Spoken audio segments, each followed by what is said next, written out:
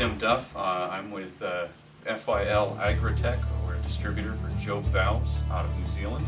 Jobe Valves was established in the 1960s as a manufacturer of high-flow quality float valves, originally for the agricultural industry. I have today here with me the three main valves for Jobes.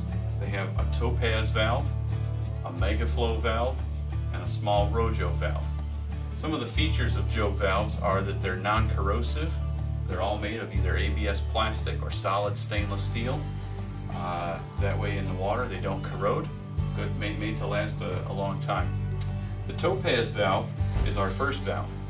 Topaz valve has a quick detach feature, which is a patent of Jobe Valves. With just a quarter turn, the valve comes off, and you can easily access the internal screen filter to clean any debris out of the filter or out of the valve. You can clean that without shutting the water off. Simply let the water flow, and even with the water flowing full force, you can take the valve and simply give it a quarter turn and install it back into place. Some other features of the Topaz valve are that it has an adjustable float arm. So if you want to raise or lower your water level, you can do that simply by lowering the water float, raise it back up, and you can do it that way. The float will also come off, and you can mount it either halfway up or you can mount it all the way up to give yourself several positions for mounting and for water levels. The Topaz valve can also mount underwater simply by attaching a string and bringing the float up. The valve is mounted underwater. The Topaz valve also has what's called a Frost Pro port. The Frost Pro is a freeze protection device so that it lets the water trickle out.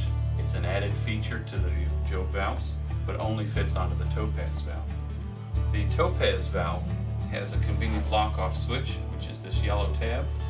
Simply hold the arm up, push the tab down, and that locks the arm in the up position, which turns the valve off. Simply push it back in, and the valve is ready again for use. The next valve that we have is called a mega flow valve. The mega flow valve, much like the Topaz, is high flow and is for underwater mounting only.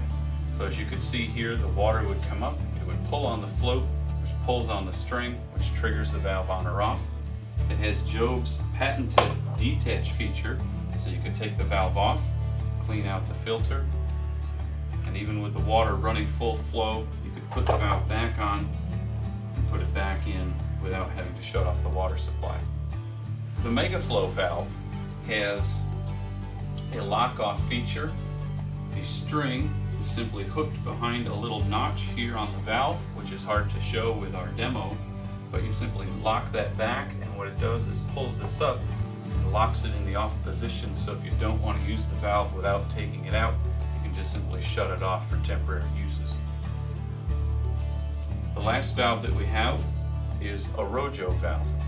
The Rojo valve is a little bit different than the other two valves in that it's a much lower flow valve.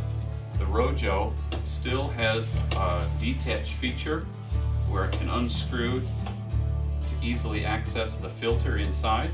So if you get debris inside of the filter, or inside the valve, just simply clean out the filter, and when this is disassembled, the water shuts off automatically. It has an internal check valve inside to shut the water off. Simply put this filter or the valve back on, and it's ready to go. The Rojo has a convenient lock-off switch. Just simply push that in, and it holds the float up so that it's locked in the off position. Simply pull that back out, and the valve is ready for service once again. Jobe valves are available through Kleen-Rite Corporation. For more information, you can visit Kleen-Rite or go to jobevalves.com.